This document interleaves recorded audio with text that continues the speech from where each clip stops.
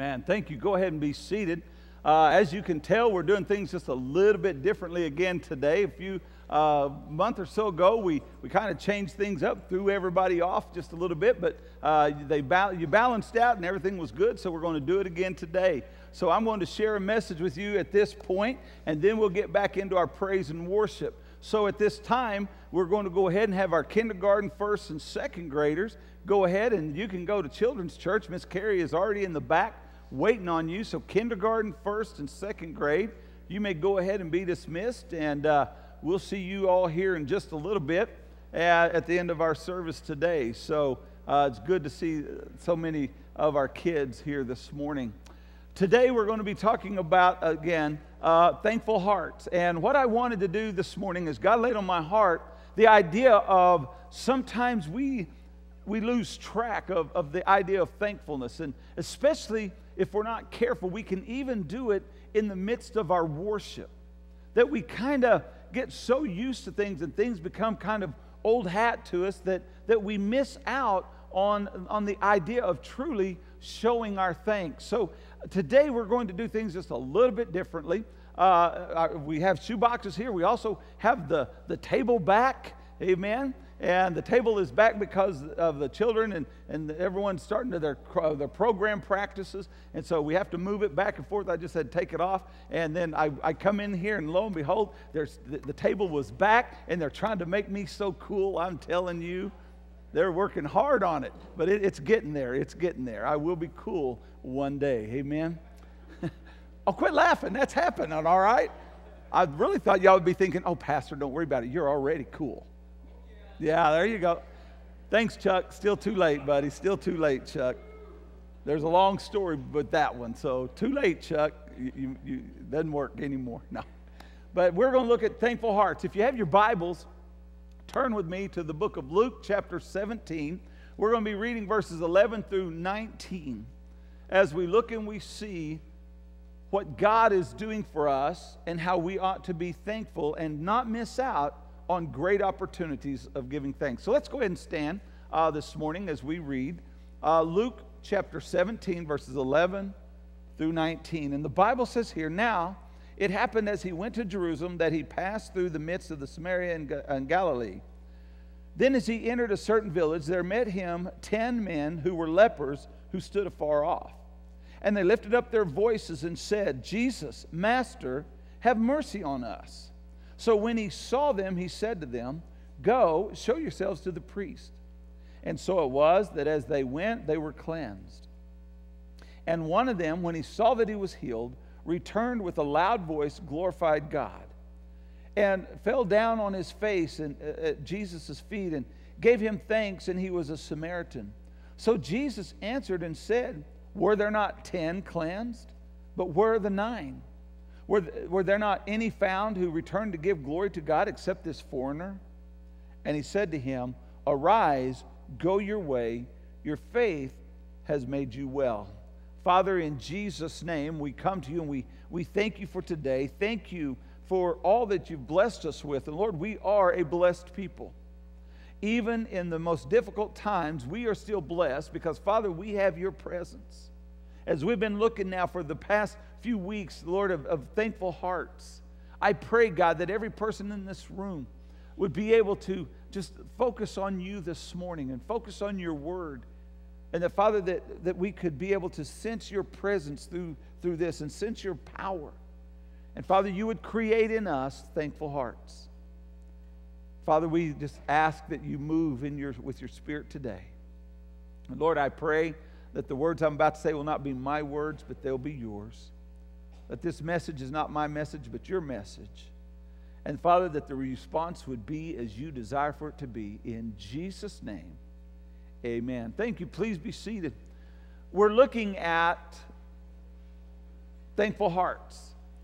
The question and the title, I guess the title of this message would be, where are the 9? What we saw here is that Jesus goes into an area and there were 10 lepers, 10 people who had the skin disease, and they were basically outcasts. They were thrown away, not being able to have any contact with people. They were ridiculed, they were mocked, they were basically dejected and rejected from society. And they caught wind that this man named Jesus was coming into the community. And they wanted to be a part of that. And so the Bible says that they were standing a way off because, again, they could not get close to people. It was against the law for them to even have any contact. And they began to cry out, "Master, have mercy on us." And so we see that Jesus responded to their call with just a simple command: go and show yourself to the priests. And so as they went, and I can just imagine as they're walking and the pain that this disease caused them and the discomfort that was there, that they began to notice that as they were walking, maybe the pain wasn't as bad as it was. The pain is lightening up, and some of the fatigue and different things going on. Even some of the eyes, they were being able to maybe see a little bit better, and something was happening. And the Bible says that as they were going, they began to look at each other and realize that healing that was taking place, and they were healed of their skin disease. And we see that 9 of them continued on to go to the priest, but 1 came back. And so Jesus asked this question, where are the 9? And sometimes, if we're not careful, we can get very critical of this, and we can begin to say, well, what happened to them? What in the world would cause them not to go back to Jesus? What would cause them to just continue on and begin their lives and move forward? But you've got to remember that Jesus had told them, go and show yourself to the priest. But I believe that what happened here to these 9, they did basically what a lot of people in our day and time are doing. What maybe we, even as Christians in the church, if we're not careful, they're doing exactly what many of us do. And so I want to look at those things very quickly this morning that I picked up from here, of things that I see that sometimes I even do in my life. And basically the first thing is this, is that what the 9 did was they were obedient. They chose obedience above the love.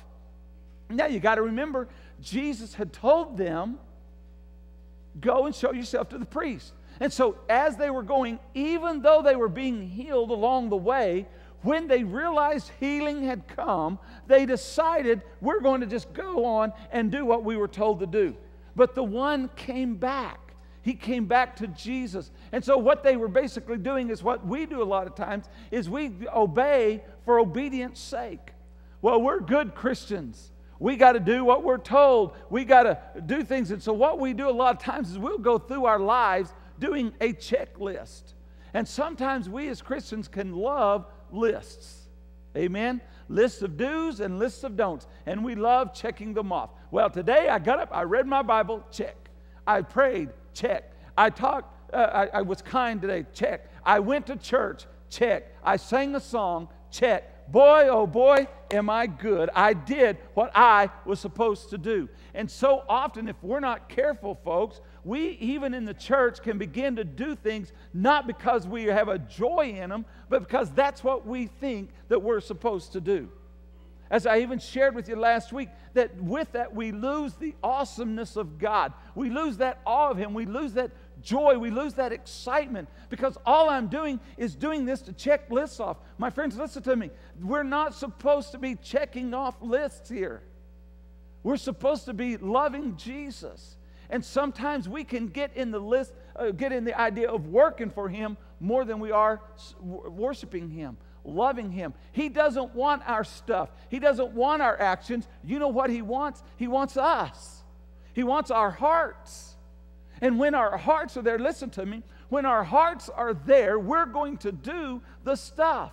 Not because I have to, but because I want to, because that's what's special to me. I love serving the Lord, and I'm not going to do it as a checklist, but just say, Lord, here I am. Show me what you want in my life. But these guys had no emotion to Jesus. They had no attachment to Jesus. They had attachment to His work, what He told them to go do. And my friends, sometimes in the church, if we're not careful, we get into that mindset. We lose why we're doing what we're doing. For example, why are we even here this morning? I hope that it's not, well, because I'm a good Christian and this is what we do on Sunday. Oh, great sacrifices to God. No. That's not what God wants us here. God wants us here because He wants us to just say thank you. Thank you, Lord, for what you're doing. And so sometimes we can obey just for obedience sake, not having any emotional attachment to it. We just do it. But second that I found out is that at times, folks, it's easier to work than praise. It's easier to do the stuff. Because what I found out, by doing stuff, it doesn't cost me anything emotionally. I can do a lot of stuff. I can work and I can go and I can do all this stuff, but there's no emotion to it. But when I praise, what I'm doing is I'm opening myself up to God. I'm opening my heart. I'm opening my mind. I'm surrendering myself to Him. And that's difficult because when I do that, that costs me a lot of stuff. Whenever I talk with the praise team and even myself and my staff, that we talk a lot about why are we doing what we're doing. That we do it because we surrender ourselves to Him. The staff, the praise team, I'm not wanting them up here just to sing a song. If that's all they're doing it and they're checking off the list. I sang well today. Check. I played the instrument well today. Check. I did a fairly decent job on the sermon today. Check. We got dinner ready for tonight. Check. Then the next thing you know, we're forgetting why we're really doing it. That what we are doing here today is not for us, it's for Him. And we need to understand that sometimes I can get all wrapped up in working and doing and say, God, aren't you proud of me? And God says, man, I don't want your burnt offerings and your sacrifices. I just want you. Now listen to me. When He has us, then I'm still going to give my sacrifices and my burnt offerings. I'm going to do those things. I'm going to preach the sermons. I'm going to teach the Bible studies. I'm going to go to the hospitals. I'm going to share with people. I'm going to do those, but it's out of my praise for Him. That's what I tell the praise team. That's what I want to do. That's what I want my staff to do. When you're up here, praise Him with your singing. Don't just sing, praise Him. When you're playing the instruments, praise Him with your instrumental playing. When I'm up here today, I'm praising God through my sermon. As I've always shared with y'all lots of times, that what I've learned or what I try to do is this is my act of worship. This is between me and God. Y'all just happen to get to be listening to it. Because I'm worshiping with my sermon today. I'm offering it up to Him, and that's why I pray, Lord, don't let these words be mine. Lord, don't let this message be mine. Let it be yours. I'm turning it to you, God. And so sometimes we take obedience and we rate that above the love for Jesus. The Bible says that they worship me with their lips. But their hearts, man, their hearts are so far from me. They're just empty words, empty actions. But the 9, they did what they were told to do, but they had no emotional involvement in whatsoever. They were not attached to Jesus at all. We kind of look and we see in the scripture with Martha and Mary when Jesus went to their house.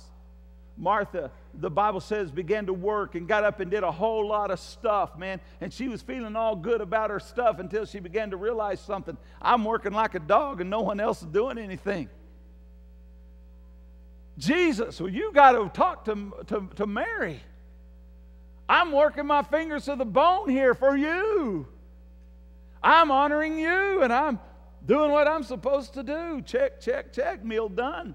Drink served. Dishes clean. Check, check, check. And look at Mary. You remember what Jesus told us? That Mary has chosen the better part. So Martha, you're all caught up in the stuff. But you're forgetting the important part is the worship. Folks, sometimes if we're not careful, that we can even come in here out of a source of dignity, and that's what we're supposed to do, and yet we forget the worship. And then what we do is we begin to look around and go, well, wait a minute, God, I'm the only one serving here. Everybody else is in the sanctuary. I'm the only one out here working. Jesus said, no. It's all about the heart, folks. So don't be obedient just for obedience sake. Be obedient because that's where our love is for Jesus. The second one is the gift obscured the giver. In other words, they got so excited about what they were given, they forgot about the one who gave it to them. And so what we see here is that they had an amazing gift given to them. Amen? We look and we see that basically everything that ever wanted was given back to them. They had lost their life, and it was now given back to them. Wow, what an amazing gift. And I can imagine that we know what that's all about. As I shared in the first service this morning, if you have kids, man, you know what I'm talking about. Christmas time is coming, amen? And the kids are getting excited. And if you got your tree up, man, the kids are excited. When you begin to put gifts under there, the kids begin to think, oh, what is that? I want that gift. Oh, I can't wait till Christmas morning or Christmas Eve when I finally get to open up that gift. And man, they look at it every single day. And man, you as a parent, you're going, whoo, I did good this year. Man, I got my kids stuff. They are going to just fall in love with me as a dad and as a mom again. And they're going to be so thankful. And on Sunday, on Christmas morning, when they open up their gifts, they're just going to say, oh, praise you, Mom and Daddy. You are so good parents.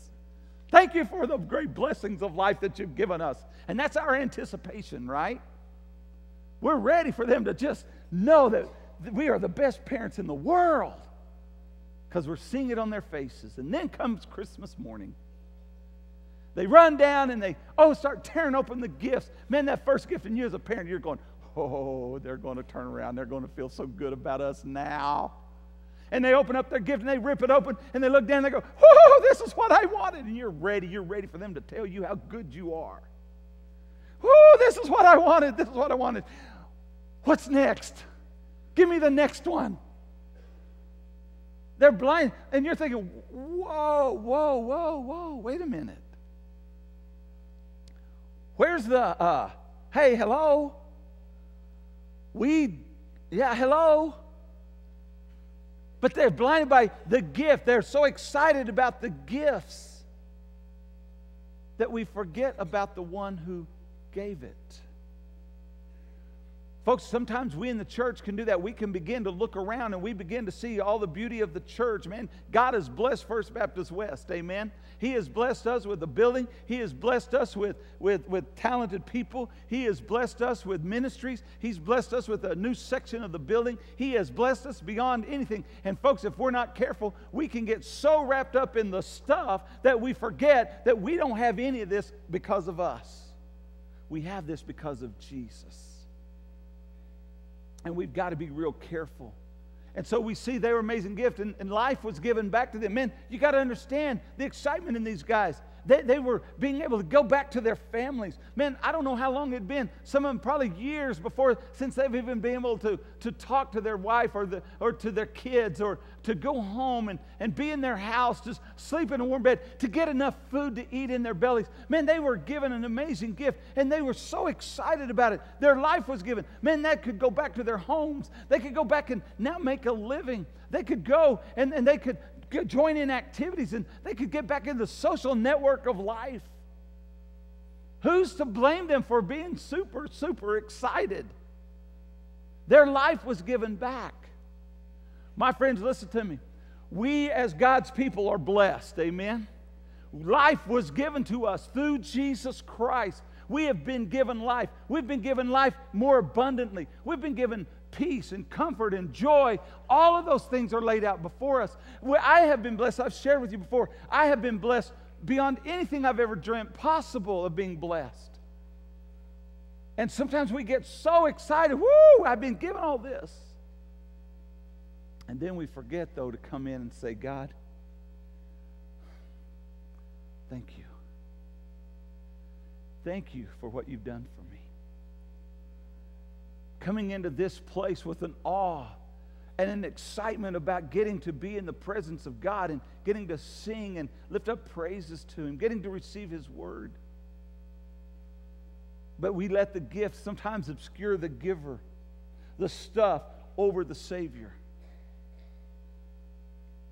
And then they forgot that the praise is as important as the prayer. We see back up in the verse whenever they began to call out.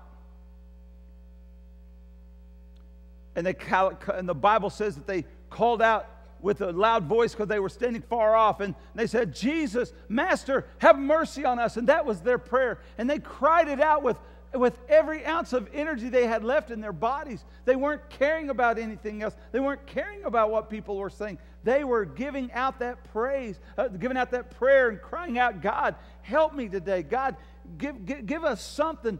Show us your mercy today. But then we see that when they were healed, the one came back. And the Bible says that he praised as loudly as he prayed. The Bible says that when he came and he fell at the feet of Jesus, and when one of them, when he saw that he was healed, returned, listen, with a loud voice.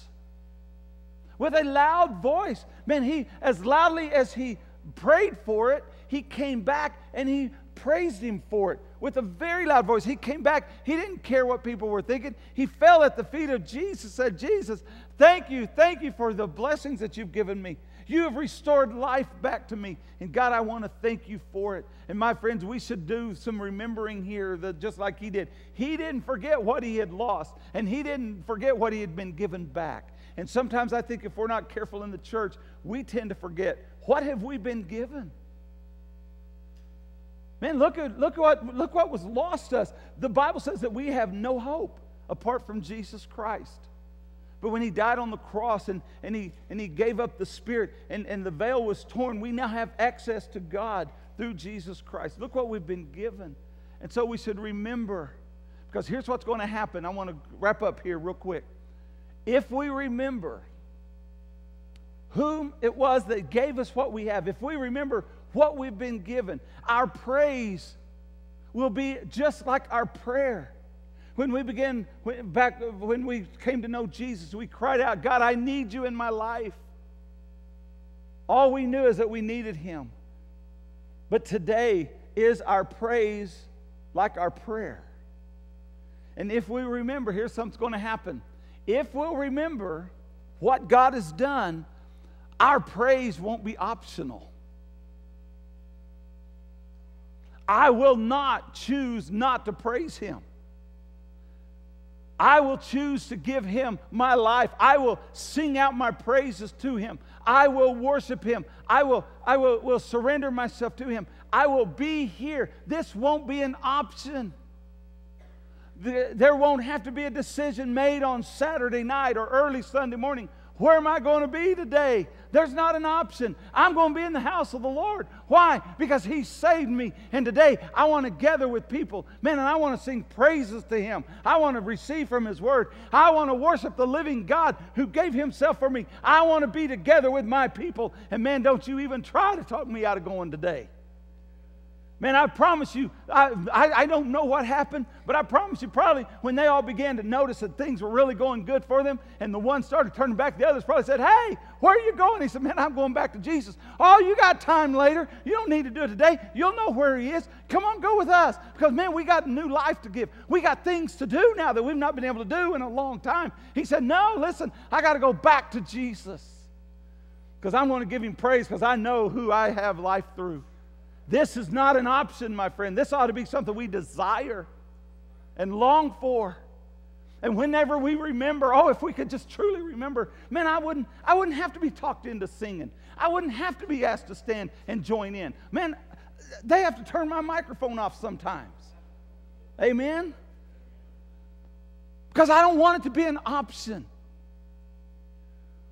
I want to know. And I want God to know. Man, when there's praise going on, I'm in it. The Bible says, you remember when Jesus came in to the city and, man, everybody's trying to get everybody to shut up, said, hey, quieten down. And Jesus said, hey, man, if they quieten down, even the rocks will cry out. Listen to me, folks. I'm tired of the rocks having to take my place. And we, if we'll remember, we'll be tired of that as well. But not only will it not be an option, but we look and we say our praise won't be done quietly. You look and see what it says, that he raised his voice loudly. He gave his praise openly. He wasn't trying to hide it. He wasn't embarrassed about what people were thinking. He wasn't worried about how people were going to listen to him and think that, well, he just didn't praise right. He didn't say the prayer. He didn't. Man, he said, I want to shout it out. I want to give it out. And folks, so many times we might like to be thinking, well, you know, Pastor said we're a reverent people. We're supposed to be reverent in church. We're not supposed to sing loud. We're not supposed to get happy. We're not supposed to. Folks, sometimes I think we sometimes, if we're not careful, we'll mistake deadness for that idea of solemnness. Sometimes we're not being reverent. Sometimes we're just plain dead because we've forgotten what's been given to us. But he cried out with a loud voice, and we sometimes, even in the praise and worship time, oh, no, preacher, I don't sing very well. Neither do I. You've heard me last week, remember? And we worry. So, in the church, it bothers me, and I do it too. But why do we worry about whatever other people are saying about us? Why do I worry if you like my singing or not? It doesn't matter. Why do you worry about the people standing around you? Listen, none of this is for them anyways. These folks up here, they better not be singing for you. I don't want them singing for you. I want them to be singing for Him. And here's how good God thinks you sound. The minute you begin to sing with your heart, God says, hey, heaven, shh, listen to me. My kids are about to sing. My kids are about to sing. My kids are about to pray. My kids are about to preach. My kids are about to lead in worship. My kids are about to teach a class. My kids are about, man, listen to them. And last one, our praise will be done with humility. Our praise will be done with humility. The Bible says that when he came back, and the Bible says in verse 16, and fell down on his face at his feet, we will come before God again in awe and going, God, thank you for my life. God, thank you for blessing me. God, thank you for healing me. God, thank you for being with me. God, thank you for guiding me. God, thank you. And we'll come knowing that I didn't do any of this. I wasn't able to do any of this. You're not able to do any of this. This is all God. And if we'll remember, we'll be a humble people. We'll come before Him in humility. Again, realizing who He is. You see, right here we see that when this guy was calling out to God, he was standing. He was standing up, calling out, Master, Jesus, have mercy on us. But when he came to thank Him, he wasn't standing before Him. He fell at His feet. That's what happens to us when we remember all that God has done for us. Amen? All that He's done for us. Listen, I want to close with this thought. Private worship is good and it's necessary. My friends, we need a private time between us and God. Amen? Every morning you wake up, or every time before you go to bed, somewhere throughout the day, there needs to be a time. It's just you and God, reading His Word and praying. But I'm telling you, there is something very special and amazing and rewarding about public worship. That's why He says, forsake not the assembling of yourselves together as some do. But in the last days, coming together, encouraging and drawing strength. Man, God does something in public worship that is absolutely amazing. And so we need this. Just a time for us to say, thank you. In just a few seconds, we're about to enter back into time of praise and worship. It's your time to declare to Him that you understand what He's done for you. That's what the praise and worship time is. It's just saying thank you, Lord. through song. It's time to enter our time of our hearts together to say thank you, Lord. But during this time, if at any point in this time God stirs your heart, and if you're here today and you don't know Jesus as your Savior, I want to encourage you, come on forward, and we'll be down front. We're not going to be standing here. We'll be worshiping. But, man, you come to us. We'll pray for you. We'll pray with you. If God stirs your heart to be a part of this church or following baptism, man, we want to be a part of that with you. But this is our praise and worship time. We're going to sing praises to the Lord. Jesus looked at the one and said, where are the 9? In this crowd of a couple hundred people, I don't want Jesus to have to ask, where's the 199 now? They heard the message. They felt my call. Where are they? I want to be the one. And I hope you want to be the one that returns back to Jesus to say thank you. So if God's speaking to your heart, we'll be down front. Would you come forward?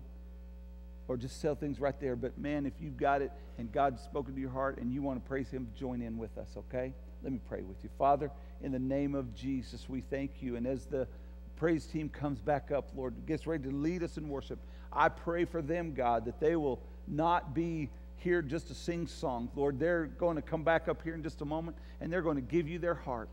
Lord, they're going to sing with all their heart. They're not going to do it just a checklist of the songs. God, they're going to praise you. They're not going to play instruments for anyone. They're going to play it for you. And God, we as a congregation, we're going to join in, and we're going to return back to you, and we're going to say thank you, Lord, through these songs that we're going to sing to you as we enter into time of praise and worship. Stir our hearts, God. Remind us who we are, God. Remind us what you've done for us, God. And I thank you for that. But Father, if there's someone here today that, Lord, they may not know you, then I pray, Father, during this next few moments, they would come and, Lord, they would receive you into their lives.